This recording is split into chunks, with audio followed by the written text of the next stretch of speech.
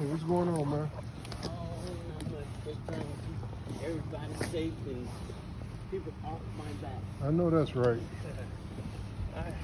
Oh, man, I'm about to go get one of those. Let me talk to the camera real quick. Is this a Wildcat? Yeah, everything's wild. We just talked with the FBI. The FBI doing their FBI things and this and that. But what all we're worried about is making sure the charges escalate to what need to be. And we're going to be at the court case tomorrow to make sure that she does not get bail.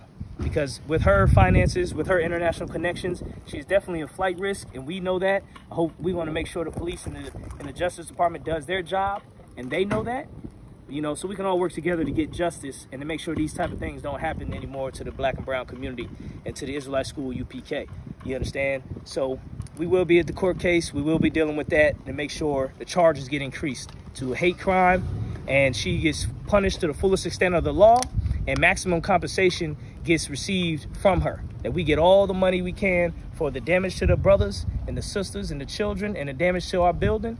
We're going to make sure to go after all of that. So we're not going to sleep. We're not going to stop. I don't care who it is, whose boss we got to talk to, whose supervisor, manager, judge, Supreme Court. I don't care who it is we got to talk to. We will be giving them a call if they connected in any way of burying this or making this go away or not judging this to the fullest extent of the law and getting us what we need, man, which is justice. This is what you got to do to get it.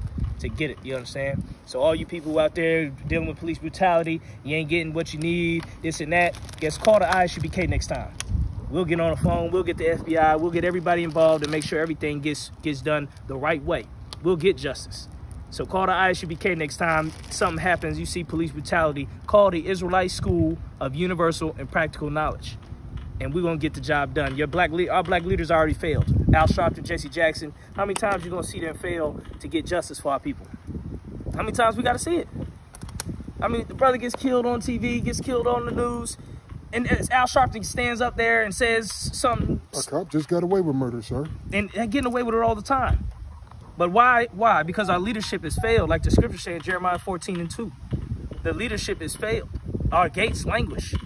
Now we got new gates. We got new leadership. It's the Israelite School of UPK under Commander Johanna. Contact our schools, man. Go to isubk.com. Get it a school local near you. You need to have this number because as World War III gets closer, you can't call the pastor to get no help. When a terrorist attack or a white supremacist attacks you, when Donald Trump gets back in office, your pastor is going to be of no help.